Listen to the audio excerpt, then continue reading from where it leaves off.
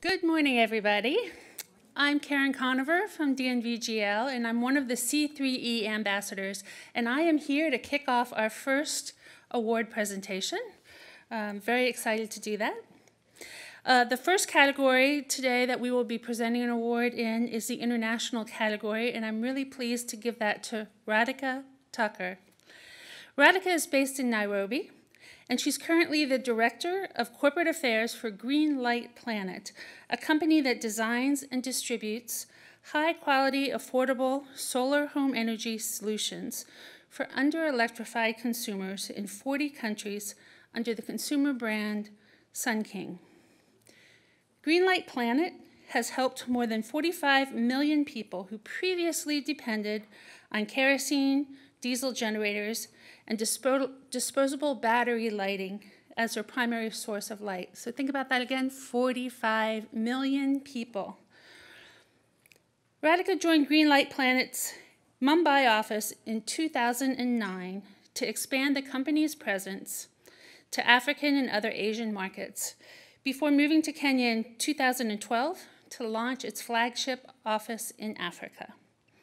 She oversaw global business development for almost a decade before she moved into her current role, and today she oversees external industry relations and policy relations, and she focuses on strengthening the company's internal culture, policy, and governance. Greenlight continues to grow at a dynamic pace around the world. Before joining Greenlight, she built a career in business development and consulting in the healthcare sector in the US. She also served as a AmeriCorps volunteer, focusing on public education reform in New York City, and she holds a BA in International Relations from Tufts University.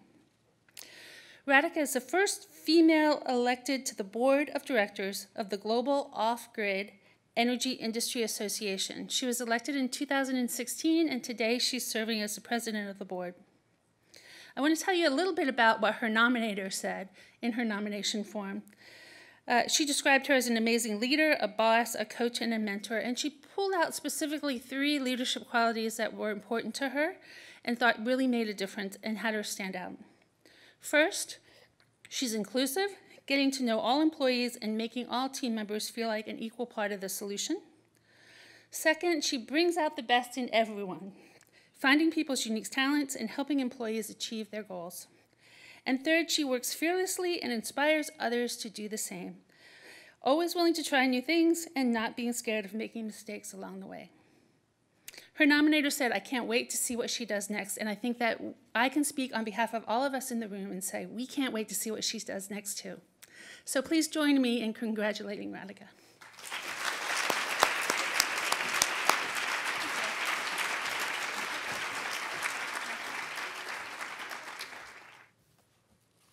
Thank you, Karen.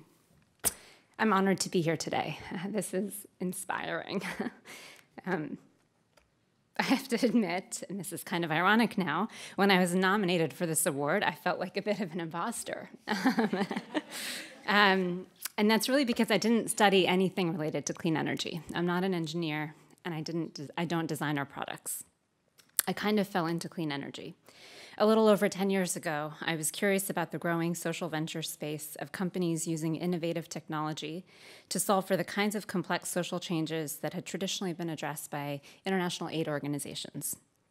At the time, the founders of Greenlight Planet were a few months into launching their off-grid solar lighting business and wanted someone with professional sales experience to help them figure out how to develop a channel sales network in India.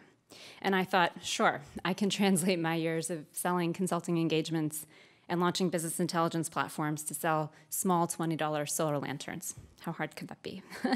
I was genuinely excited about the potential impact that we could have by replacing kerosene lamps with solar-powered alternatives. But admittedly, in the first few months, I wondered if I could ever become excited about selling the kind of gadget that you might find on the store of a sporting goods store.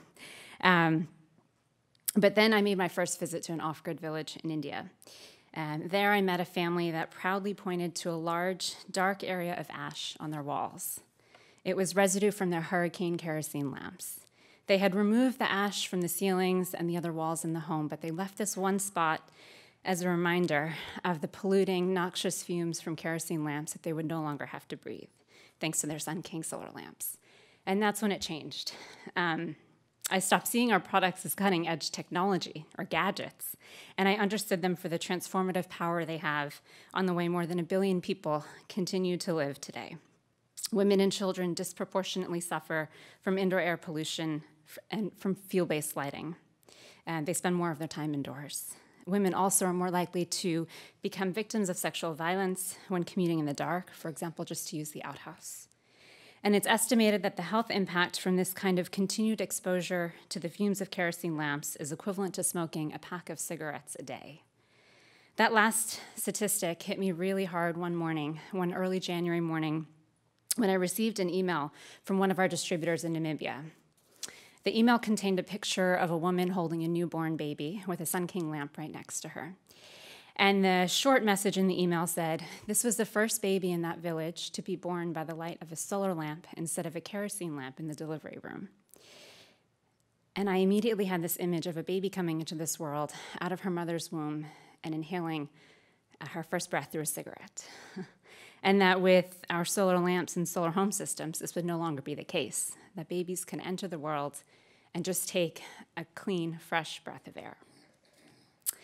In areas that lack, that visual is really strong today. It still gives me chills down my spine because it so powerfully captures the drastic difference in the trajectory of opportunity afforded to someone born in an area without access to reliable energy, and the profound imbalance in equality that's established from the first day of one's life. In areas that lack access to the grid, productive and income-generating hours are dictated by sunrise and sunset. Children that may have the will and the smarts to educate themselves and advance in socioeconomic strata are forced to squint by kerosene light when they study, conscious of the burden each additional hour of light has on their family's finances. These stories and these visuals empower me. This is what have kept me going, and it's how I ended up on this path of clean energy. Working on distribution, energy access, regulatory policy, and advocacy for a dynamic and extremely fast-growing industry for a little bit more than a decade now. Understanding the profound human impact our cutting-edge gadgets also inspire the more than 1,200 men and women across 10 countries in Africa and Asia that make up Greenlight Planet today. It's what has driven us to bring our solar-powered energy systems to nearly 12 million homes around the world, changing the trajectory for more than 55 million individuals.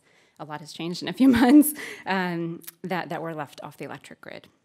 We have also played a significant role in shaping our still nascent and fast-growing industry, which has collectively enabled 250 million people to access clean, high-quality solar-powered energy in the last 10 years and offset more than 60 million metric tons of carbon emissions.